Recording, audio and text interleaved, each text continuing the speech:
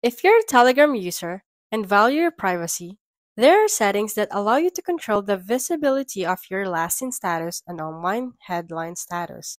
If you wish to hide this information from others, follow this step-by-step tutorial. First, open Telegram app on your device. Tap on the three-line menu icon located in the top left corner. From drop-down menu, select Settings. Within the settings, tap on Privacy and Security. Scroll down to the Privacy section, and here you'll find the visibility option that will appear. First, everyone. This makes your last seen and online status visible to all Telegram users. Then, My Contacts. Only users in your Telegram contact list can view your last seen and online status.